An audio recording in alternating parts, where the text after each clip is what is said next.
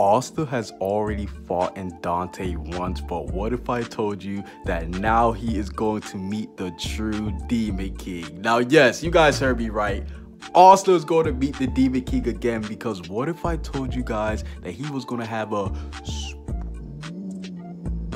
spooky encounter with the man known as Dante? Now, yes, we do see that Dante, his new demon form has been revealed, and all I have to say is that 10 out of 10, because we see Dante at 80% of power. He is looking very spooky, but Yami, he is really living up to the name as captain, because we see Yami is able to take on Dante all by himself. Yes, Yami is able to push Dante to a point where he has to reveal his brand new demon form, and we see that Dante, he is immortal. Yes, we see Yami was blowing holes through his body, blowing him up literally, and he still keeps on regenerating. So this just goes to show you that Dante, his Demon King form, which isn't even at 100%, is way strong enough for Yami to handle, to a point where we see that Yami does call on Asta. Yes, Asta is now going to be stepping into the fight between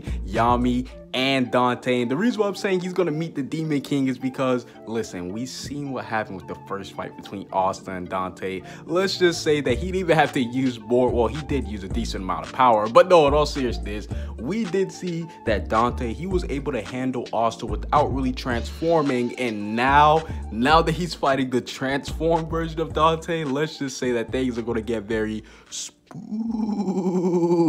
for Asta, because yo, Asta's already injured. We see that he didn't really have enough power to stand up, so I do believe that this will lead to either one or two very spooky things. Either A, Asta meeting the Demon King. This could allow Asta to awaken his brand new demon power.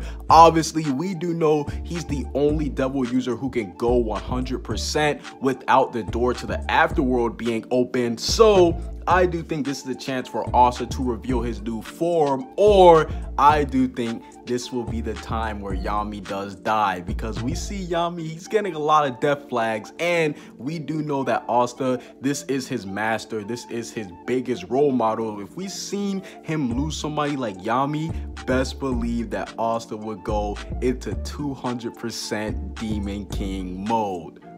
Comment what you guys see down below. Subscribe if you haven't. Peace out.